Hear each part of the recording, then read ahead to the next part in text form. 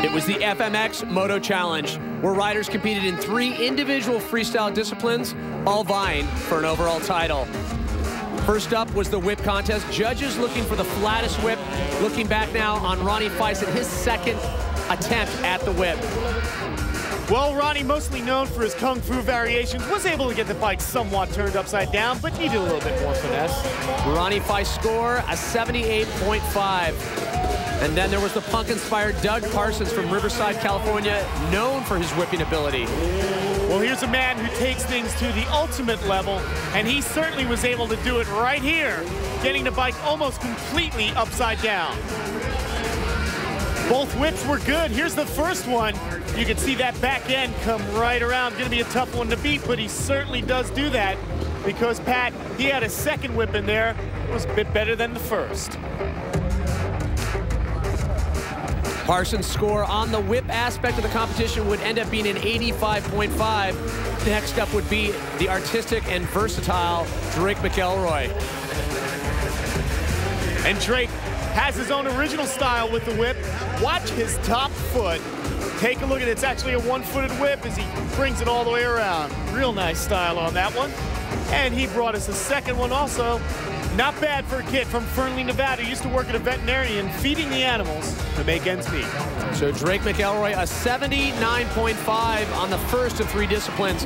Then Travis Pastrana took a very unorthodox approach on his first whip attempt. And Travis Pastrana, believe it or not known for his whips. He actually has a hard time with them, but he managed to squeak one decent one out there. And here is the better of the two. You can see him. Doesn't have the smoothest style with the whip, but he gets the job done. And a surprising 84.5 would be Travis's score. So here's a look at the standings following the whip aspect of the FMX Moto Challenge. Up top, Doug Parsons. But next, it was going to be the best trick competition. And Dane Kennard would start things out, the Australian rider. And the key here is link your tricks together. The more tricks you do in one air, the better your score. And he was able to do that with the Tsunami, the Superman on the way back in. And here, as we look back, you'll keep your eyes on him. No-footed running man can to heel clicker on the way back down. And then look at the extension as he gets that Tsunami totally straight up and down on his bike, and he just lets his feet kind of fall back on that bike. Dane Kennard's score would end up being an 81.5 on the best trick aspect. And then there was Kenny Bartram, the cowboy. And Kenny Bartram's a big name in this sport, has some serious heritage. His grandmother was a motor maid and his uncle was Guy Cooper, and he too is a master at the combinations.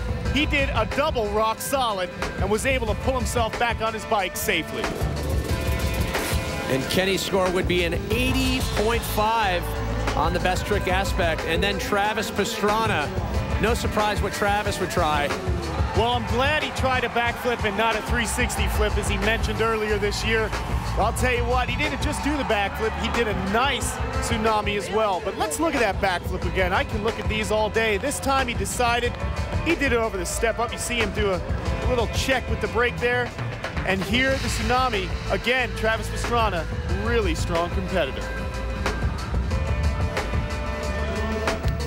And Travis Pastrana's score would be an 86.